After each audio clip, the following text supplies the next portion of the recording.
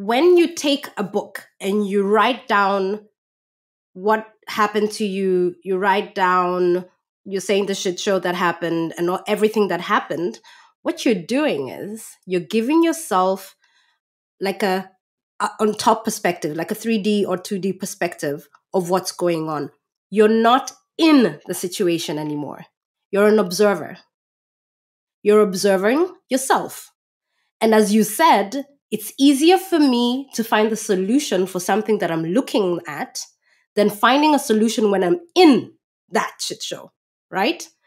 And so the journal gives you that gift of writing down whatever it is that happened, and as you're doing that, you're looking at yourself, you're observing yourself, and you're asking yourself, okay, this happened, but was it really as bad as I created it in my head? Because we have, 20,000 thoughts a day or whatever. We're thinking so much.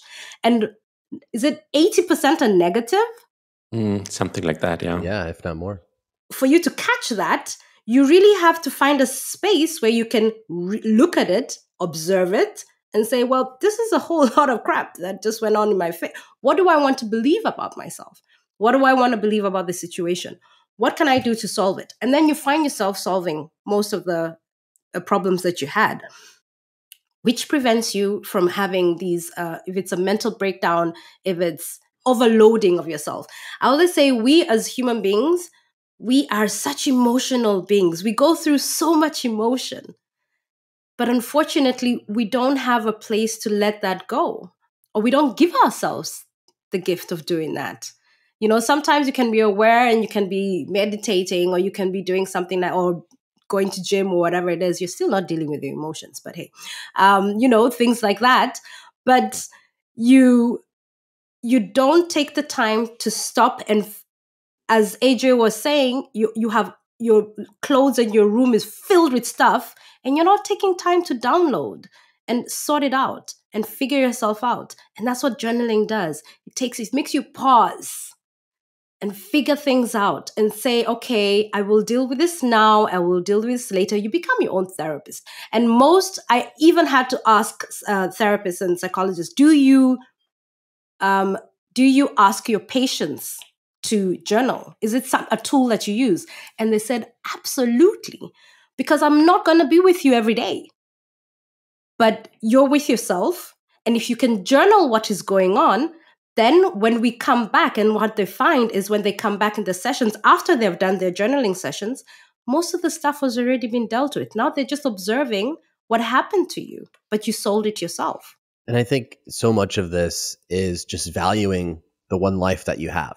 It's so much easier to close that door and avoid it and put on Netflix or go play the video game than deal with cleaning your room. But then days go by, years go by, and some of our clients come to us and say, man, I wish I would have dealt with this in my 20s. I wish I would have dealt with that anxiety monster in my 30s instead of letting it run my life. And what comes out of a lot of this work is, especially for our analytical clients, very negative, self-critical thought. So they get to the journal and they can write 10, 12 things they did wrong that day. And that's why I love starting with, well, what are you grateful for? Even if, as Michael said, that was a complete shit show that Saturday night. Well, what are you grateful for on Sunday morning? Well, the fact that I had the freedom to go out on a Saturday. In my 20s, I was working Saturdays.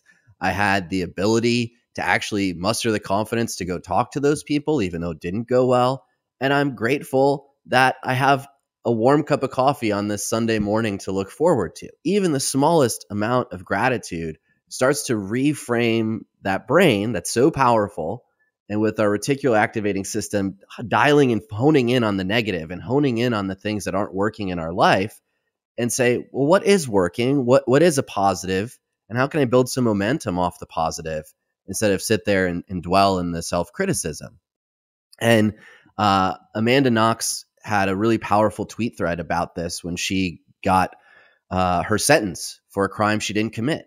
And she was going to be sitting in a jail cell knowing she didn't commit this crime. And that was going to be her life, was going to be those four walls in the cell. And she looked at it and said, well, this is my life. I'm going to make the most of it. And journaling is that tool that allows you to make the most of the time you have. Today is the youngest you'll ever be.